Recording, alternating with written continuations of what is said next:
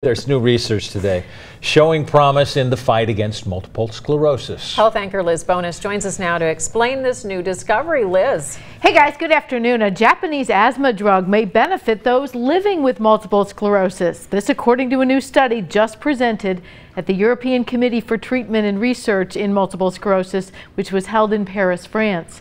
Researchers focused in this study on those who have what's called progressive multiple sclerosis. That is a degenerative form of the disease, and it attacks the brain and the spinal cord. Now, this new drug, taken as a pill, often used in Japan to treat asthma, may slow the damage progressive MS causes in the brain. Specialists at the Cleveland Clinic conducted this study. They found the drug called Ibudilast appears to help slow down brain shrinking that is normally associated with this disease.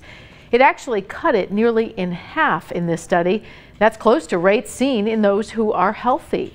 Researchers studied this in more than 250 people. They compared it to a placebo. Both groups had MRI brain scans and were followed then for 2 years to show this result.